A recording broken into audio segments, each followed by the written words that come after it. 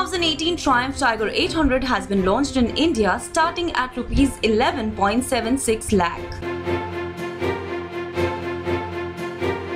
The bike would be available in 3 different versions: Tiger XCX, XRX and XC.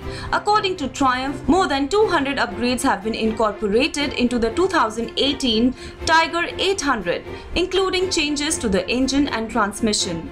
The bike comes powered by an 800cc inline 3-cylinder liquid-cooled fuel-injected DOHC engine, delivering a peak power of 95 PS and a peak torque of 78.8 Nm.